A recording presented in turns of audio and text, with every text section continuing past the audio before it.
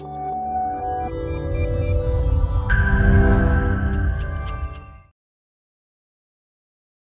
everyone, welcome back to a new video. In this video, we are going to discuss about the rescue session in POS of Odoo 16. As we know, POS works both online and offline. When the session is disconnected due to loss of internet, Odoo has a feature, rescue session, to synchronize the data in a session when the internet connectivity is back. So for that, let me go to the POS session. And first let me close the session and open a new session.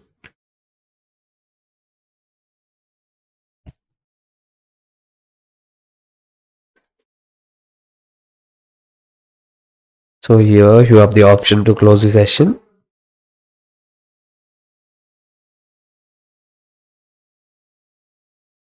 And let me open a new session.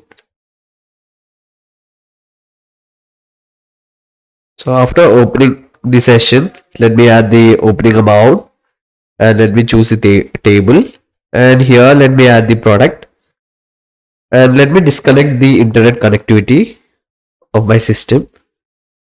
And now let me go to the payment and add the payment methods and validate this. So after validating it, you will see an error pop-up message that the order is not synchronized and you need to check your internet connectivity. Let me click it on OK, and you can see here the count is updated to 1. Let me do another order.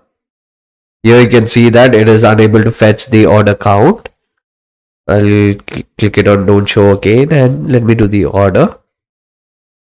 Let me do the payment and add the cash, validate it.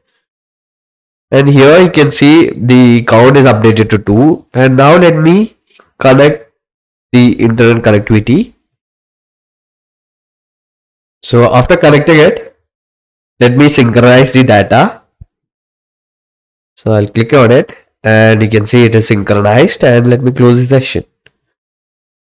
So after closing the session, you can go to the orders and here you can see your orders that you have done in the POS session while the internet connection was lost. So you can see both the orders that you have done inside the session. And now in some case, if the manager accidentally forgets to synchronize the data in the session and closes the session, let us see what happens in that case. So let me open a new session. Let me give the opening cash amount and choose a table. Let me add the products to the order line. And let me now disconnect the internet connectivity and do the payment. Add the payment method and validate this. So you can see the error pop-up message. And let me close the session. So after closing the session, let me go back and connect the internet connectivity back.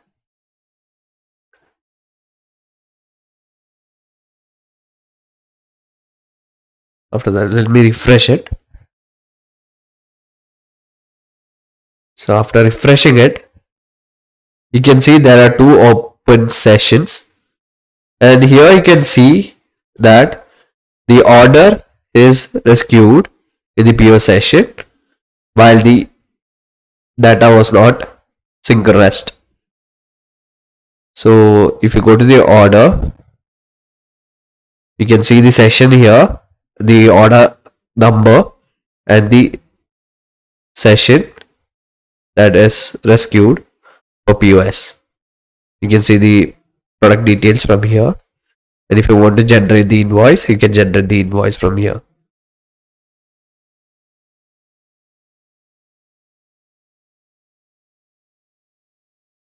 So this is how POS rescue section works. That's all for today. Thank you.